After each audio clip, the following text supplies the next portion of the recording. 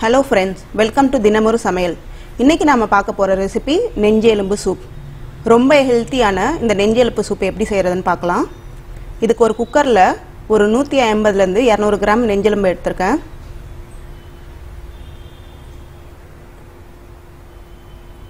இதுல ஒரு பெரிய தக்காளியை கட் பண்ணி சேர்த்துக்கோங்க. கொஞ்சம் கருவேப்பிலையும் கொத்தமல்லியும் சேர்த்துக்கோங்க.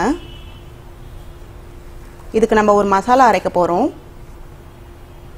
மிக்ஸி ஜார்ல ஒரு 10 பல் பூண்டு, 10 சின்ன வெங்காயம், 1 ஸ்பூன் சீரகம்,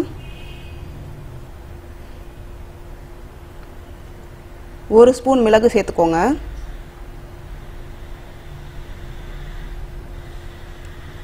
இது ஒரு நல்ல பேஸ்டா அரைச்சு எடுத்துக்கோங்க.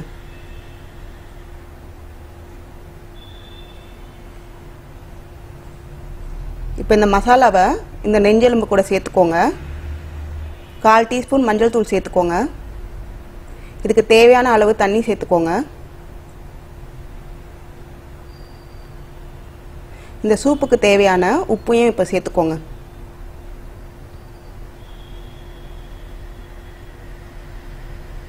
குக்கரை மூடி ஒரு சத்தம் வந்ததுக்கு அப்புறம் ஒரு 15 நிமிஷம் சிம்ல வச்சுக்கோங்க.